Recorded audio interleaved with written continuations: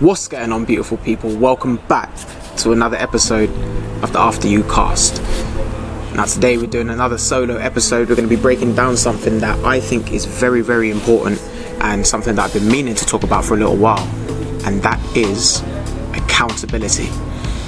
Now, I want to keep things specific and I don't really want to just have this fly off and go in all different tangents. So we're going to talk and discuss accountability in reference to your career or achieving or chasing your goals, because it can be slightly different when we're talking about accountability in the real world in terms of your social settings, maybe different relationships and friendship groups that you're in, but we're going to try and keep this more specific towards your career and the creative things that you do. So before we jump into all of everything, I want to give a massive big shout out to all of you guys for supporting and showing love.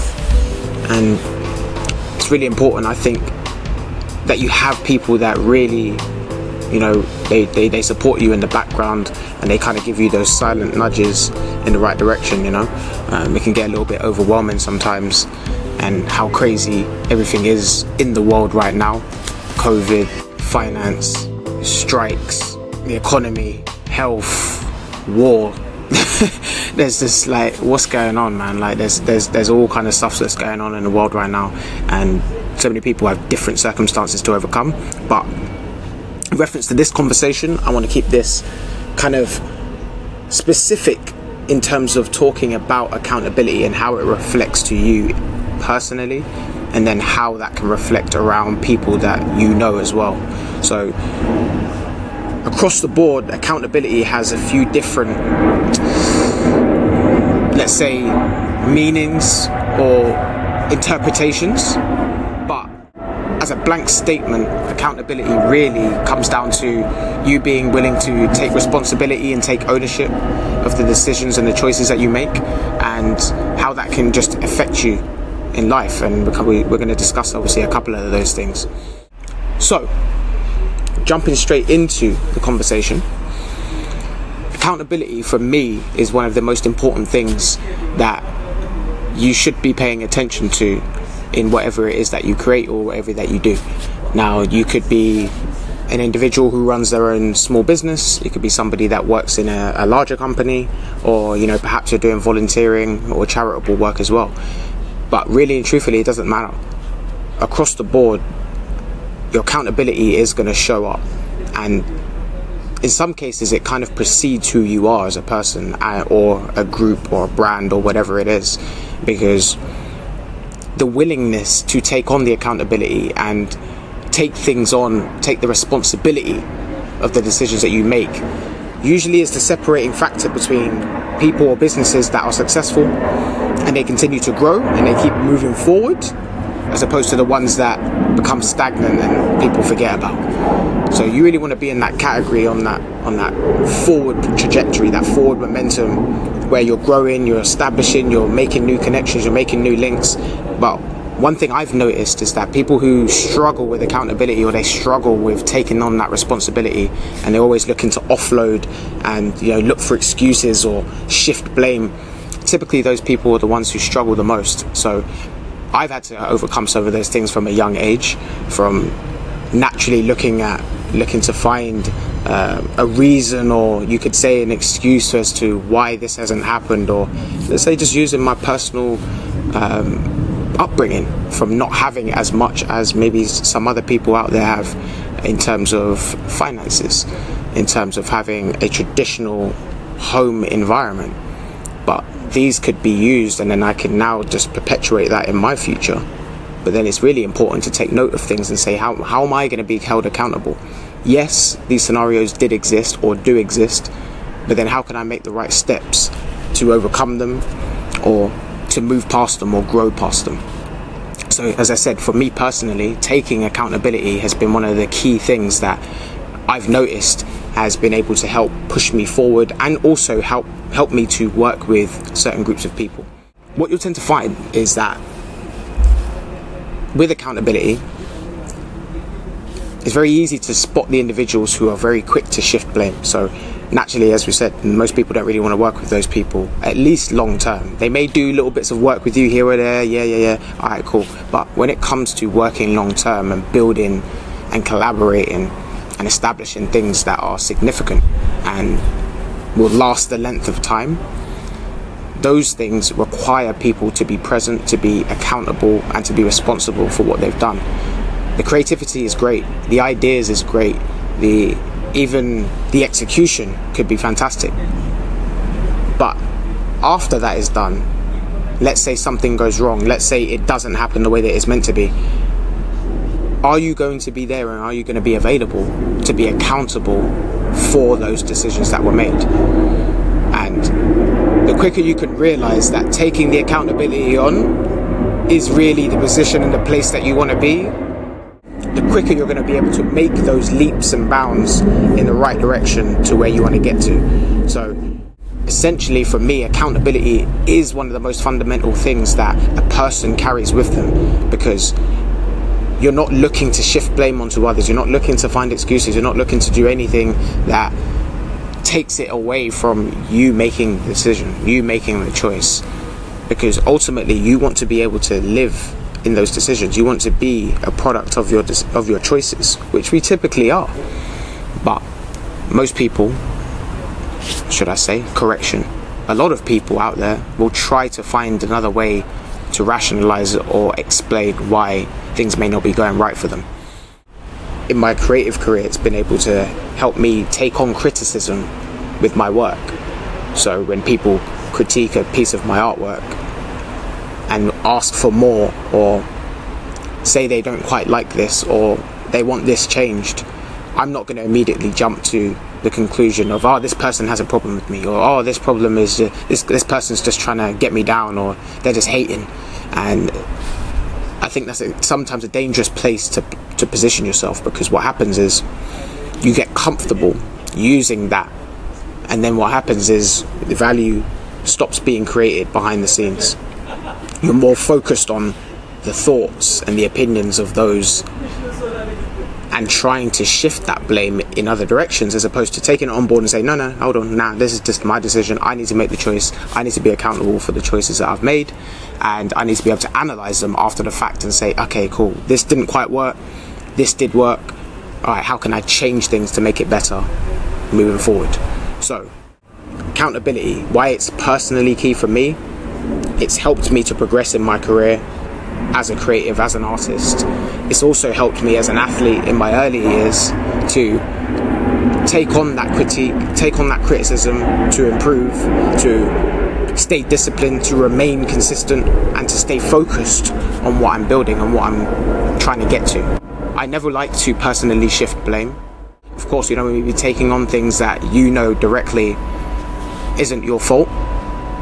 However, if you can be a solutions person, if you can come in and you can help people overcome situations as opposed to adding more problems or adding more issues, you're going to be more sought after as an individual. People are going to want to work with you. More likely, they're going to want to gravitate around you because you are the person who comes in and you take that stress away. You make things a little bit easier, as opposed to coming in with a whole new set of problems to make their life that much harder. So that's why I think really accountability can really be utilized. It can also translate and transfer to other facets of your life, to other positions, other places. But when you're talking about your career, your passion, the things that you really care about, that you go out into the world and you try to create and manifest, so important that you take that accountability for what you've put out there, so that when people come back and say, hey, I don't like this, I don't like that, or I like this, I like that, you're in the right frame of mind and an understanding that you're accountable for those decisions, you're accountable for those actions, and you're able to take forth of that and move forward. Little quick personal story, just to add a little bit more clarity to what I'm trying to say. Let's rewind time a little bit, let's go back in time. There was a time when I was transitioning away from playing football, from the schooling environment, from out of uni, from out of school, and stepping into the real world. And for a lot of people, they're going to experience this between the ages of 21, 22, 23, some people a little bit longer depending on what they're studying. But for most people stepping into adulthood in those early 20s, that is such a pivotal time. It's such an important time because it can set up the next 5, 10, maybe even 15 years of what your life is going to look like. So when it comes down to the relationships that you have, the friendships that you have, the credits that you've built up to this point, the accolades that you've been able to bring in or achieve, these things will become ingrained. They'll become part of your conditioning. So I know for me, as I was transitioning out of university into the real world, I really struggled initially with not being in an environment of receiving knowledge, information, teachers, professors, even just having students around that you can readily get information from. I really struggled with having or knowing where I should be spending and, sharing my personal time. With our work, typically we will find the time for it. If you're passionate about something, you usually will find the time for it. So I'm not trying to focus on that side of things. If you're if you're passionate about something and you don't really want to put the work in, you're probably not that passionate about it. That's just really, the truth of how things are.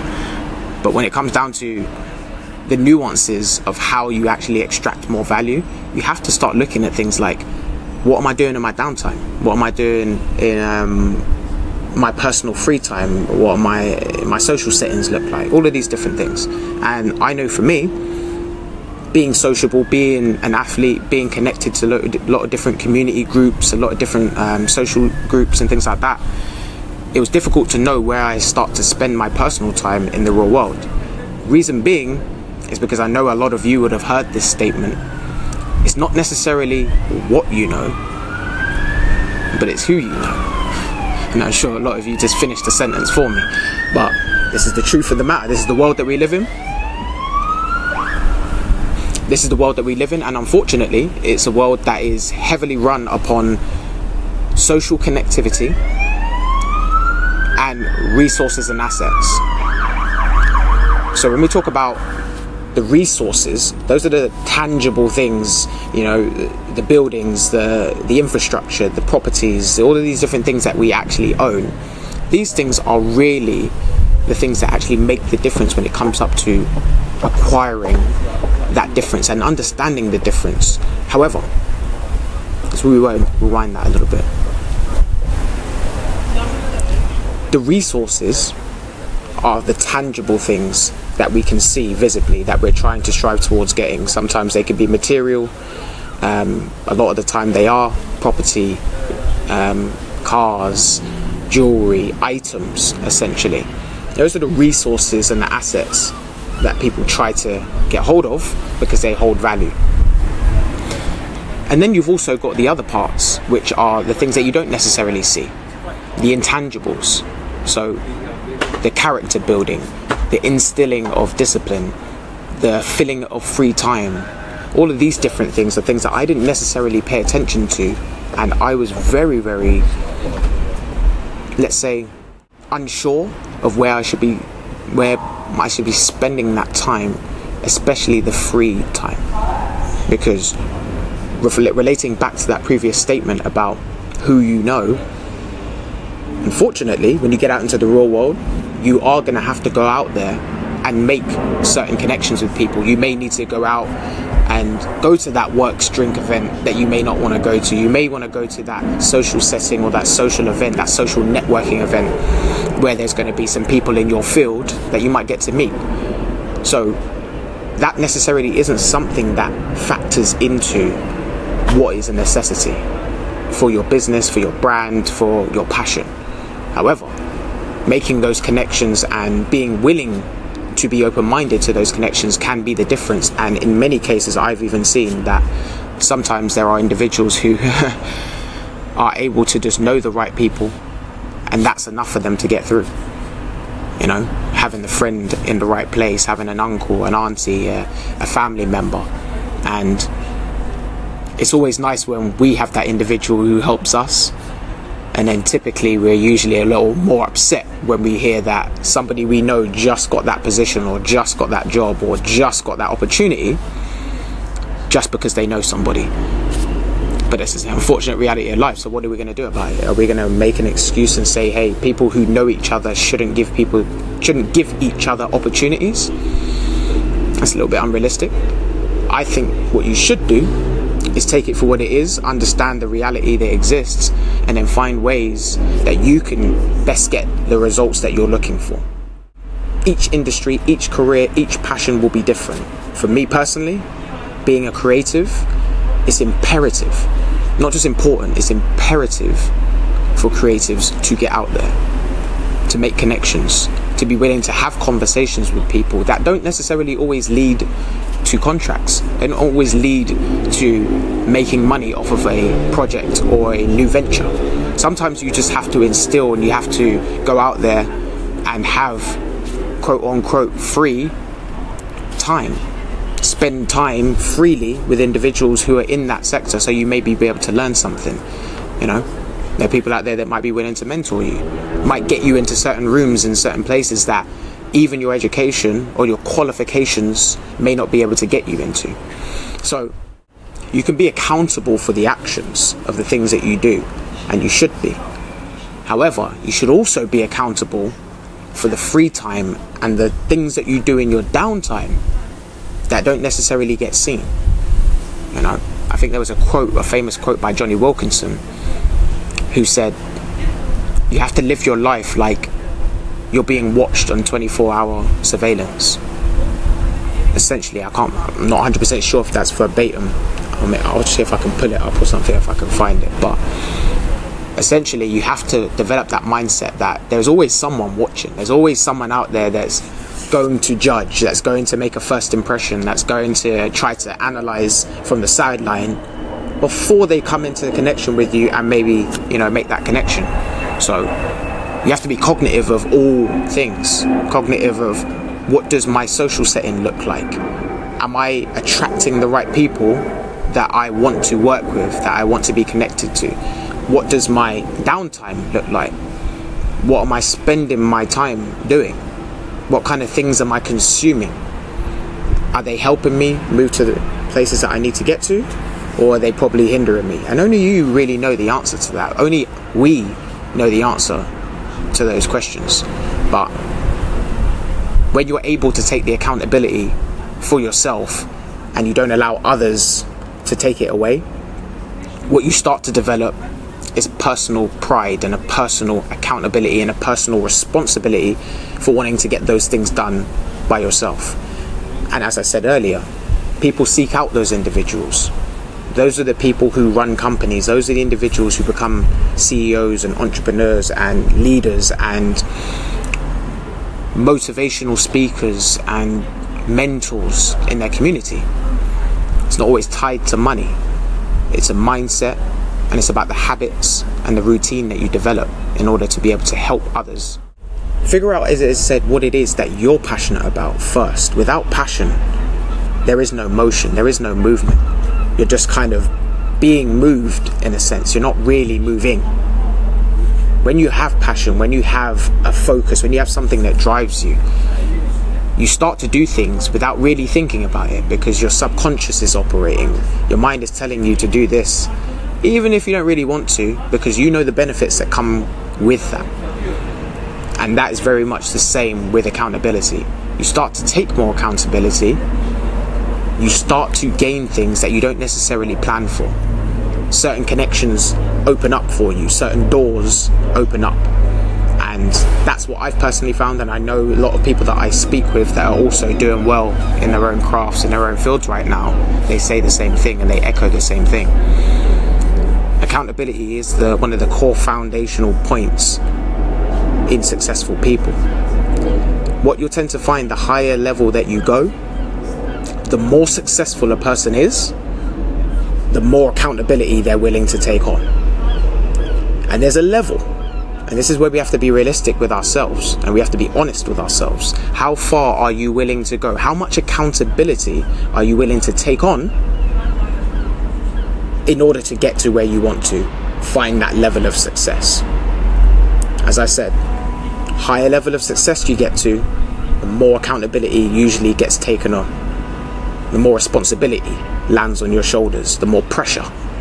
You know, they hear people say, it feels like a big weight off of my shoulders.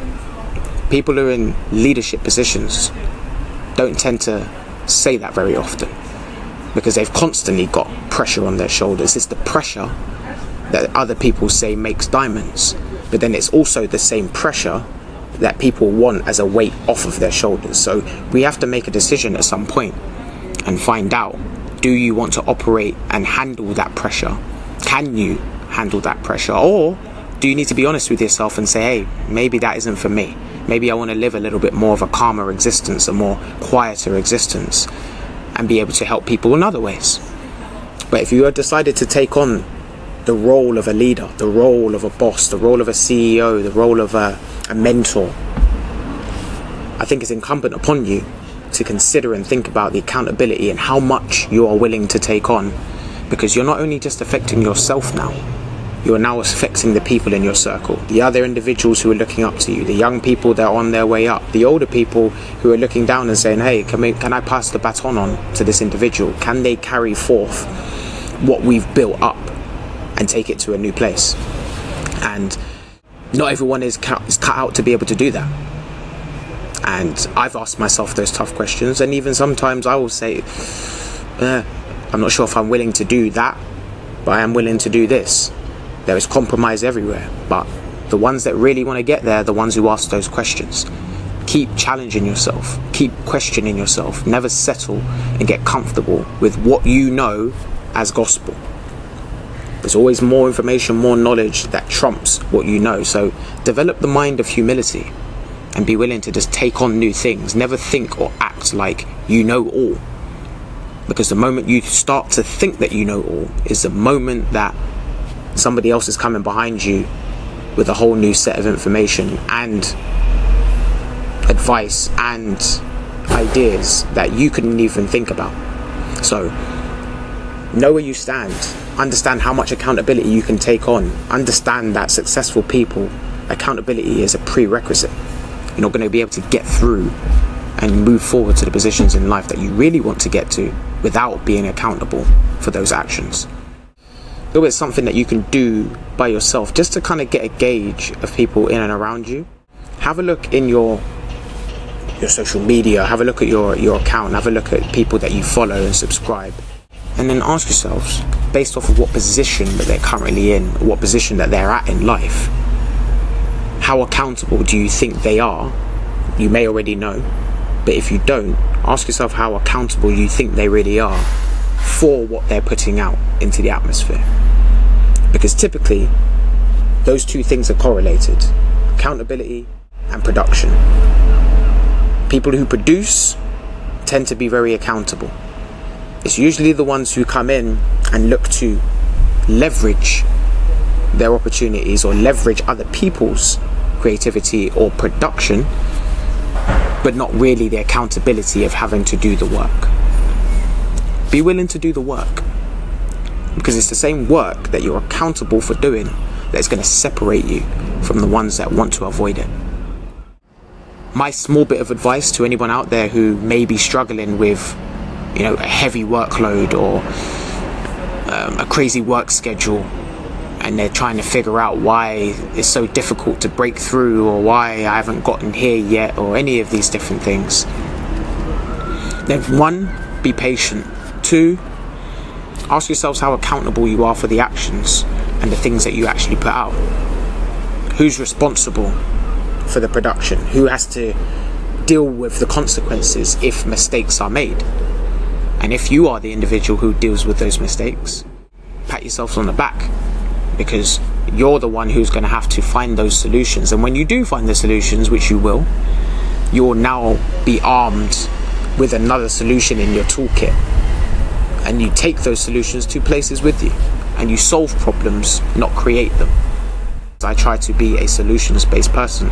Come in, how can I think about things? How is this operating? How can I add to it? How can I not cause disruption as opposed to adding something positive? It's always going to find that the majority are happy to follow blindly. The majority will always do what the status quo says. but the majority also will not reach their goals. This is the unfortunate thing about reality. If all of us could get to where we wanted to be, we'd be living in a utopia, but we're not. So you need to be mindful of the things that you're putting out, the people that you're connecting with, the people that you work with. You know, how are they adding to your life? How are you adding to their life? Are you leveraging from them or off of them, as opposed to collaborating and connecting with them? You have to understand where you've placed yourself and understand what you're accountable for. And the more people can understand their accountability and how they can utilize it in a positive way, the more I think we would have better social environments, better working environments where people felt more empowered and more connected. Not social media where we have clicks and likes and shares, but where you have real community groups that come from that and turn into something real. So just a closing point. It's always been my thought that social media is very advantageous for the creatives, for the people who like to create art, or like to be open, be free, travel, all of these different things. Social media is fantastic. But I've only ever really seen it as an accessory. But I think what people are doing is that they're making it a primary, not just a primary focus in your life, but also just a primary in terms of everything. Things must funnel through your social media now today. It's almost like you got to have people come through there before they respect you. Like, partners won't take you seriously for a date if they don't see you have a respectable online profile. The game has changed drastically in the last 10 to 15 years, purely based off of social media being introduced. So I have always looked at social media as an accessory to life. It should help to enhance the connections that you've got, as opposed to create and establish new ones. I believe that you can only really establish these connections with people when you actually meet them. Yes, you can probably connect with them, follow them, see what they're up to, but how will you really know how they're doing, what they're doing, how they're trying to achieve their goals, maybe helping them with their goals, if we actually never meet in person? And I think that's too much of what we have today, which is a lack of willingness to go outside of your house, of your working environment, to be able to make those real connections. So for me, accountability is one of the most important things that a person can have, that can hold, and can be utilized in the real world to be able to take you where you need to get to. And I will also add that it translates as well. So when we're talking about your finances, to your relationships, to your friendships, to your working life scenario, your work life scenario, the accountability and your willingness to be accountable will typically translate across all of those different forms. So if you are accountable for your budgeting and being cognitive of how you spend money, it's likely that that's going to translate into your working environment and how you organize your time and how you put projects together and how you're able to efficiently create or complete projects will typically translate across all of those mediums. So being accountable will make sure that all of those things stay in one controlled unit where you can say, hey, I'm accountable for this, and it also translates to here, and then I'm also able to see the benefits of how that helps me here. And adversely, on the other side, the less accountable that you are, the more often or not, those things are also going to translate as well. So if you're a person who doesn't show up to work on time, and you've constantly used the excuse of I couldn't catch this, or I couldn't do that, and I couldn't do this, and then that translates into your budget of your finances, and I spent this and now I don't have any money, and you look back and say, well, I did spend money on that and I didn't have to. I could have budgeted and not spent it. The discipline. there are so many different reasons for why and how you can overcome things. But with the moment you sit and say, I'm not going to be accountable for those things, that's when no one can really help you. So ask yourself the tough question, if you're willing to be accountable, and why you should be accountable, and how that can actually affect and change your life. Some people out there are there's a lot of people out there that I learn from personally that are very accountable on their day-to-day life, and they teach me and I learn from them of how I can improve. But I think it is important to take note and be aware that is a key separator, a common denominator across successful people and people who tend to realize their goals. We don't want no bog standard average stuff. We don't do average over here. Everything has to be at a high level, otherwise what's the point? What are we doing it for? You know? So that's just my little way of thinking. But yeah, anyway, until the next episode, guys, peace and love.